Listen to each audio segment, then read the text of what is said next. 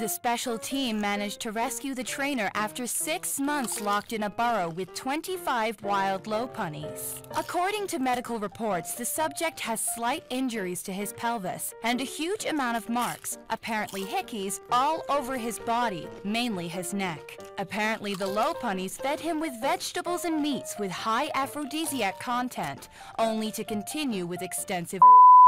Tomorrow, Dr. Harkness and Dr. SaltyXodium will give an interview about the incident. Poor trainer.